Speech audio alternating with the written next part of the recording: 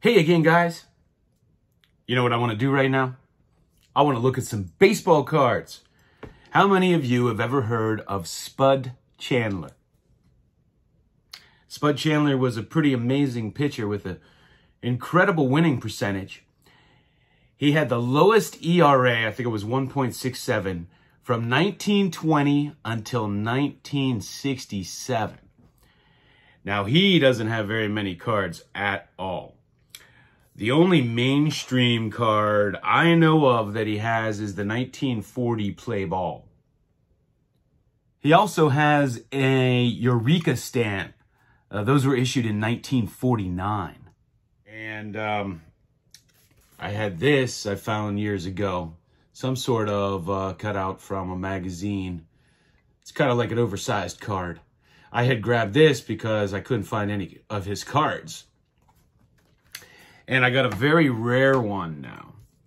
And these are from 1946. And you know what? I can never do it justice pronouncing the word. So I'm going to let James from Elite Hunters pronounce it for you. Propaganda Montiel. So here is the Spud Chandler from this set.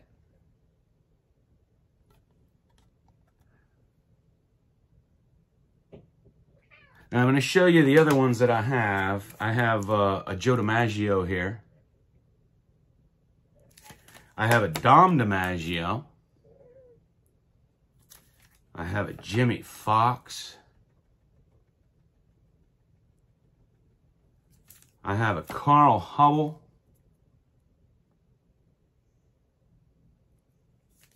And I have a Johnny Mize. Now, I don't know if you can see the condition of these. These are very thin paper. Very thin paper cards. They were often glued into scrapbooks.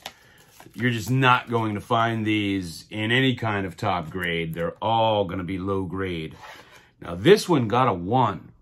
And you might be asking yourself, why did this get a 1?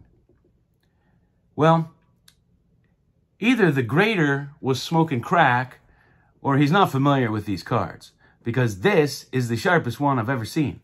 Certainly the nicest looking one in my collection. It is just in great condition. And my cat jumped up on my table here. Gets a little jealous when I look at my baseball cards.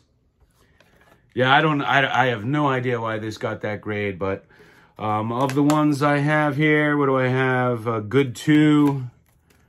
Good 2. Right, good 2. Poor 1. Poor 1. So, out of all of these, and I mean, they look great. But these are the conditions you're going to find these in. But this one, man, this is one of the sharpest ones I've ever seen. I don't know why I got a 1. But anyway, those are my 1946. I'll let James say it. Propaganda Montiel. Now, these were Cuban issue cards. And they had several different subjects. There was tennis, boxing. It's pretty much the first major set issued after World War II. Now, the name Propaganda Montiel. That loosely translates to mean sport kings or kings of sport. Something along those lines. And this particular Spud Chandler is a very rare card. There's only been 2 graded by PSA. This one, and there is a 2 with a qualifier.